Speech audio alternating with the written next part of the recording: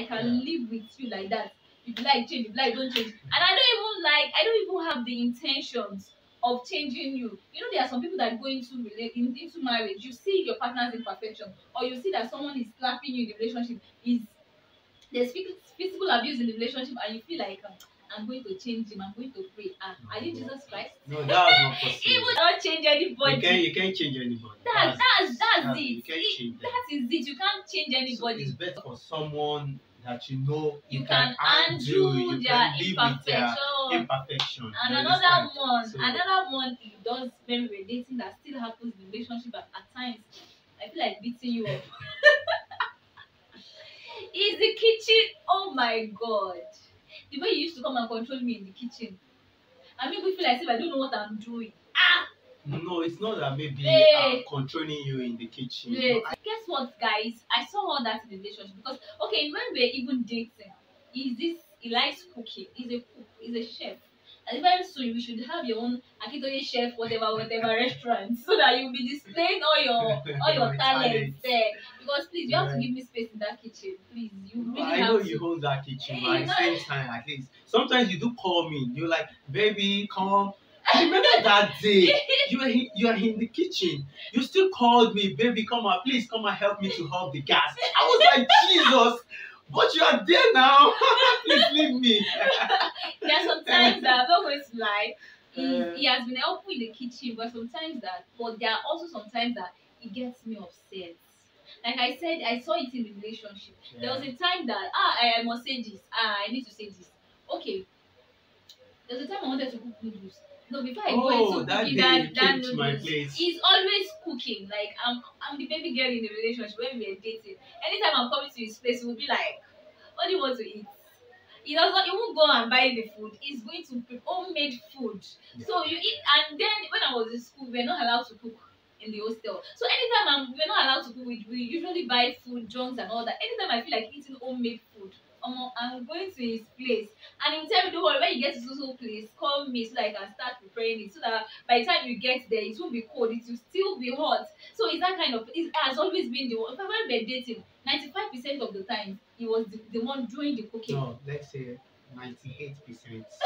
Yes, you only cooked once. You know what? Yes, now that noodles that day. No, I remember that noodles. It was just that That your white noodles. It was not that. You see what I'm talking about?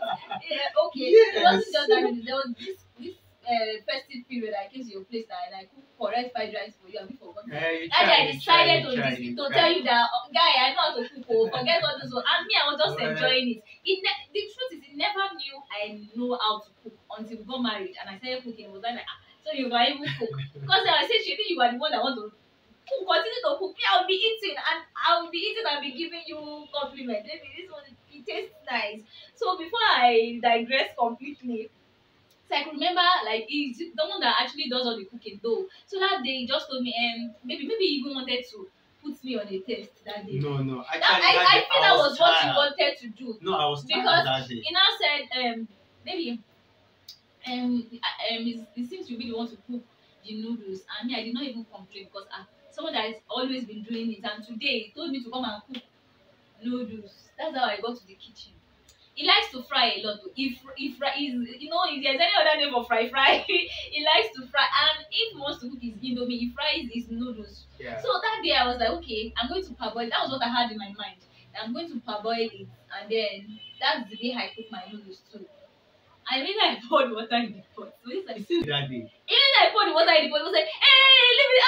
He said, you want to boil indomie now? You want to steam indomie? I don't boil my noodles. That was what he said. You want to boil the noodles? I was so upset. I was so upset. I left the kitchen. I was like, and me, I even told you then that I grew up. My dad was the one that taught me how to cook. So my dad always dominates the kitchen. That even when you're cooking, for example, you're trying to turn semo, and you come and collect that on the garri for me. Give me, what are you doing? So since then, I'm like, I don't want to marry anybody that loves kitchen. I just want a man that doesn't know how to cook. Like if I even anything I put on the table like this, you're going to eat it with joy, with peace. You get what I'm saying? You won't even be able to differentiate if this Maggi, the cube, and the seasoning is much or is too spicy. So that's that's the kind of person I wanted. But at the end of the day, I ended up marrying someone that loves kitchen like my Chef. dad, and is that thing is really really at times it upsets me. But there are sometimes that it's helpful though, because there are sometimes that I may just be tired. I work from home actually, and there are sometimes that I'll be very, very busy at work. He will go to work, he will come back and still be the one to prepare dinner. So there are sometimes I'll be like, thank God, oh, thank God this guy knows how to cook. But there are some times that there was a day I literally left the kitchen. Yes, have you What forgotten? happened? That day that I was trying to put seasoning Seasonings. in the food, and you're like, no, don't put this one, you should put Yes. I just no, left baby, everything. wait. Oh, that was not You know it. what? No, I remember now. I remember that the seasoning one is another. Is that one is another You know what? You like your noodles when it's sharp, as in your taste, brother. Yes, I like. And That's you what like, I you like. like And it does not. Is this kind of sharp person? taste. Okay, me. And like me, I love it when Hey, everything blends. Mr. You Blender. understand? You know, as in if you are hitting, you should. As in, I hate when I'm hitting and you and I say can this is figure out Maggi. this is Maggi, this This is salt. I hate He it. likes. He's I love when everything blends. That's how I cook. So I just like everything sharp. don't be telling me that I don't cook sharp. No, it's not that. No. What Actually, no. What I'm trying to say is, you love your food when it's sharp. You understand? It's And sounding me- like if I used to kill the food with No, salt. you don't kill the food with salt, but despite the fact that you put seasonings and Maggi, all those stuff, but you still like it when it's sharp. But me, I love it when it's blend. You just blend everything for me. Oh. Yes, now. The truth is, there was a day I angrily left the kitchen. As I literally was annoyed, and I said, I am not cooking this night. What happened? That day, we wanted to fry potatoes. Oh. And I was trying to, hey God, sincerely speaking, I'm not going to lie. I used to fry potatoes a lot, but I don't usually boil. It was when I got married to you. That was when I started eating boiled potatoes. So I just raised. I was trying to raise it because it has a lot of sand. You get. Oh, so I was I trying remember that day. wash it and just put it. But it was like, no, you don't do that. You have to use the sponge or Yes, scrub. nice. Sponges. You use it. This thing is dirty. When he mentioned that hygiene, what? So I'm not hygienic. Is that what you're? I just left everything and went to the sitting room. I was so angry and I was like, I am not cooking this time. Cook it yourself and eat everything yourself. I cooked So it now. I cooked that, but at the end of the day, I can't hit. No, I And then apologize. he I tried apologized. to But- explain. Okay, this is what happened. This is But- what I'm trying to say. You understand? It's not that maybe. But that day, oh God, I was angry. I was like, this is another daddy in the kitchen. Oh my God. This is because my daddy would come and collect spoon from you and then you leave it. Let me continue. You are cooking rubbish. So I just don't. But the truth is, these are some of the things that I saw in the relationship, and it's still even happening in marriage. Even despite the fact that I've called his attention to it. Please, can you just? There was a time he even told me, I am not going to enter your kitchen again. I'm not going to. That kitchen belongs to you. Just anything you cook, bring it out. It's like that. That day I can remember I had to send you a message at work that don't worry, just tell me how you want me to prepare your food and all that. And but it is something I can live with. It is not something that I will sleep on the bed and I'll be crying. No. So as someone who is still in a relationship, you're and you know that everyone, let me tell you, everyone is not perfect. Even your parents, your dad is not perfect, your mom is not perfect, you are not perfect, that your partner is not perfect. But make sure that their imperfection, make sure it is something you can live with. You can deal with. Something you can cope Yes, with. now. Something you can that will not seize your peace. Something that will not take sleep out something that will not give you sleepless nights. Alright? Because some people they will tell you, it slap you. I remember there was a time I'm still going to talk about that my ex. That I your ex. I don't know.